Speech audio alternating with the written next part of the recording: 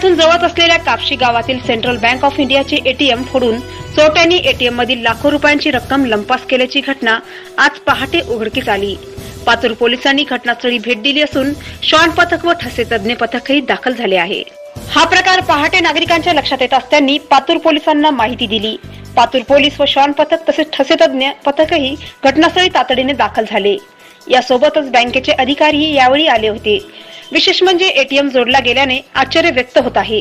या एटीएम मधून नेमकी किती रक्कम गेली याचा अजून पत्ता लागलेला नसून 10 लाख रुपयांपर्यंत चोरी केल्याचा अंदाज पोलिसांनी व्यक्त केला आहे।